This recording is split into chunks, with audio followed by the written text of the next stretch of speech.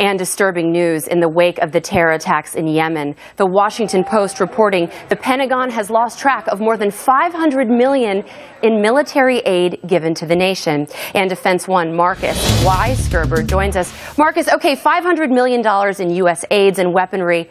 How did we lose track of all this? Well, basically what happens is when a foreign country buys weapons from the United States, the Pentagon approves it, and then they send the weapons over. What happens then is that they do training. But once that training's done, they pretty much leave it to the country that is responsible, in this case Yemen, where the government's falling apart. Marcus, we've heard the president say before, just a couple months ago, that Yemen was one of the greatest success stories in the war on terror. And now we're seeing some of these reports. You just heard Mohammed talking about one of the most deadly explosions. I mean, bodies everywhere. And we've seen this happen before, where the United States gives aid and gives weaponry, and then we lose track of it. So any idea who could have all of these deadly weapons?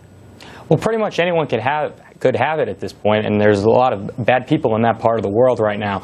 The one thing, this is really embarrassing. If you recall, several months ago, we saw U.S. Humvees and tanks controlled by ISIS in Iraq. Now, they were given to the Iraqi military, and ISIS subsequently captured them. And now, again, we have another black eye, I guess, for the administration in this case, with weapons they've given to another country. Now, Marcus, is there any way to track that equipment?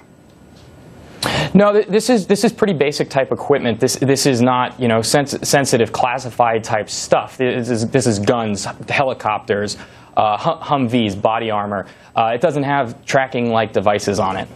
And who is this supposed to go to initially? I mean, why would the administration be giving this aid? I think a lot of people are saying Yemen not necessarily known as being a safe place, even though the president said it's a success story. So why did we give so much money in the first place?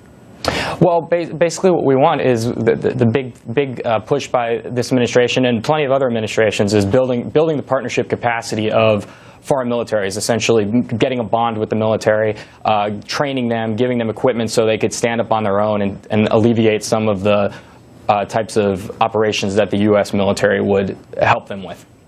Well, let's hope that it doesn't end up in the wrong hands, because the worst thing would be have it end up in the wrong hands and then possibly be used against our allies, or worse, if we decide to put U.S. troops on the ground. Marcus, thank you. Thank you.